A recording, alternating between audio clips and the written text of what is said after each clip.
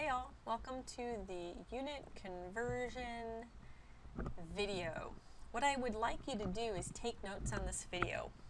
What that means is you're going to open up your binder to the notes section and title it Unit Conversions. Alright, before we talk about unit conversions, what I want to do is talk about all the different kinds of observations we've been making this week. Last week on Thursday, we talked about types of observations. We talked about qualitative observations, and we talked about quantitative observations, or in this case, quantitative really means some sort of measurement. We make qualitative observations of objects, or perhaps a chemical reaction like on the Color Change Challenge Lab. And what we do is we note changes in color and physical state. We also make quantitative measurements, which involve numbers. And so when we talk about unit conversions, we're really going to be focusing on quantitative measurements. And the other thing that I want to note is that we're going to use SI units, which is basically the metric system for our purposes in 9th grade. Of course, when we talk about measurement and the metric system and what I like to call the imperial system, which would be like feet and inches and yards, we need to know that they're all standards of measurement. And we use some sort of tool, some sort of standardized tool, so we can compare one object to the standard. So if you look at the image on the lower left, it's an image of an architect using a standardized ruler perhaps to make sure that he's got his units of measurement correct, so that perhaps when a contractor or a builder builds the structure, they're able to extrapolate that into an actual building. When we talk about the imperial method, things that we use here in the United States like inches and feet, yards, we're really talking about something that was based at one time on the king's foot, okay?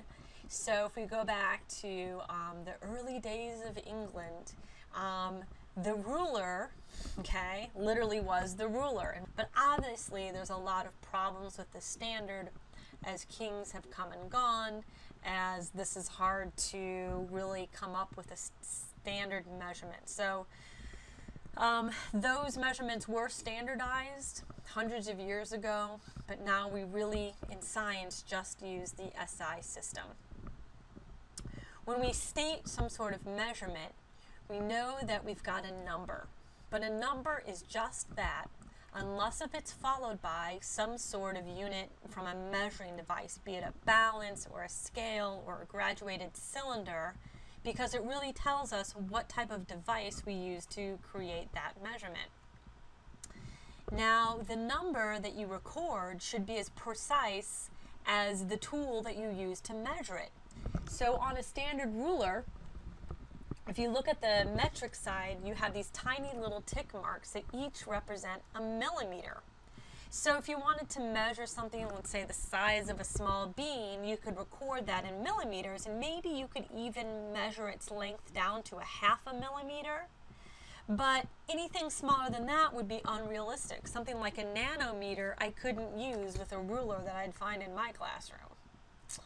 So then comes to the problem of unit conversions. If I've measured something in millimeters, but I want to say, well, if it's 3 millimeters, how many inches is that? So we want to be able to convert between units. Or if I say I've got something in centimeters, I want to know how many millimeters it is.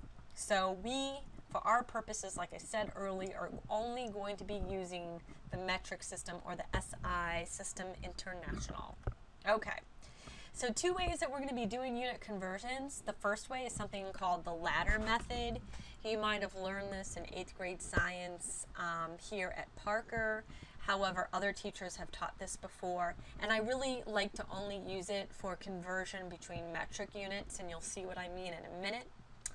The other method that I think is more sophisticated, and you're going to be using it this year in science class, but certainly in physics and CB2, is the factor label method. And really that works for conversion between metric to metric, or between, let's say, the imperial to the metric system, okay? So the next thing that I want you to do is pause the video, because you can see that we've got this image on the screen, and I want you to copy it into your notes. When you're done copying it into your notes, I want you to go ahead and hit play again, because we're going to fill out this ladder for the ladder method, and then I'm going to explain it. So hopefully by now you've filled this out, or I'm sorry, you've copied this into your notes, and now what we're going to do is we're going to fill it out. The first thing that I want you to drop in is the prefix kilo. The prefix kilo means 1,000 units. Hopefully this is familiar to you guys. The prefix hecto means 100 units. Then fill in the prefix deca, and all of these should be filled in the right spot, and that means 10 units. The base unit, which really is meters, liters, and grams, okay? So I can say a decameter, I can say a decaliter, or I can say a decagram. All those prefixes get written in front of these base units. Then the next one down, I have decis, which is, deci, which is 1/100th. We have centi, which is deci was 1/10. I take that back. Deci is 1/10, and centi is 1/100th. Milli is 1/1000th of a unit. If you need to hit pause and finish copying this down, you're free to do that. Moving on, I want you to write down how we can use the ladder, okay? So the first thing that you do is determine your starting point. Then you're going to count the jumps to your ending point. And lastly, you're going to move the decimal the same number of jumps in the same direction.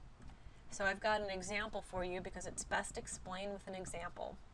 So what we're going to do is we're going to convert 4 kilometers to meters.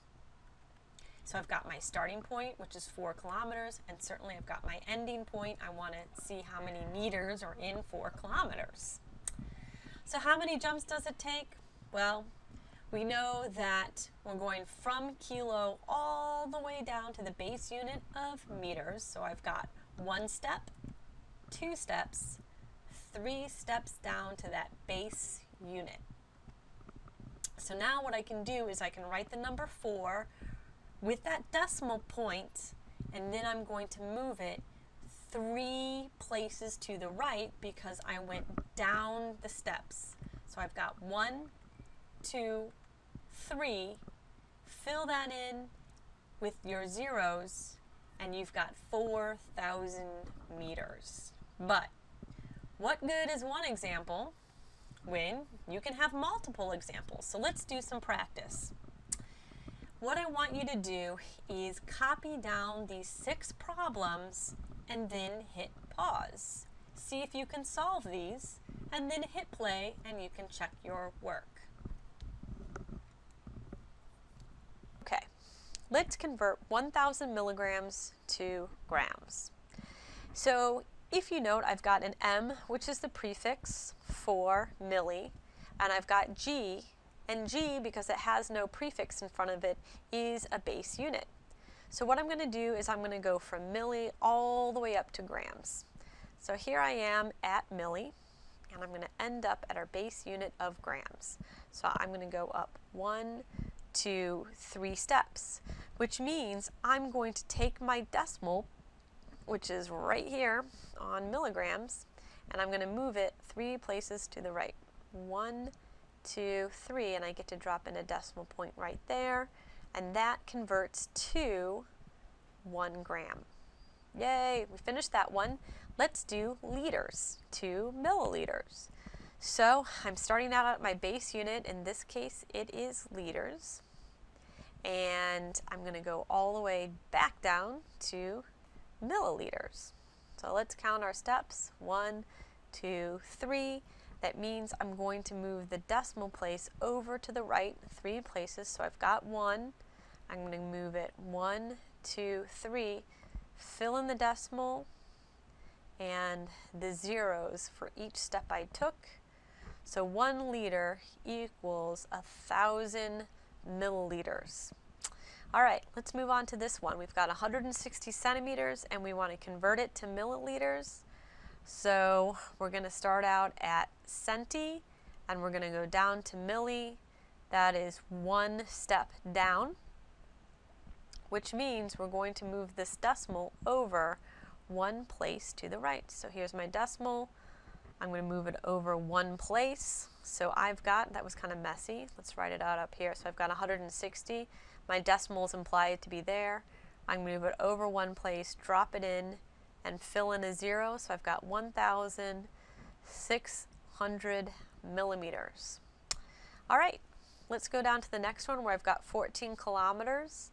And I want to convert it into meters. You can see that none of these problems are tricky. We'll worry about tricky problems later. So I'm going to be up at kilo. I'm going to go 1, 2, 3 steps over to meters, meaning that I've got a 14, and I'm adding 3 zeros to that. And don't forget your comma. All right, next one is 109 grams. We're going to convert that to kilograms. So let's start out with our base unit of grams.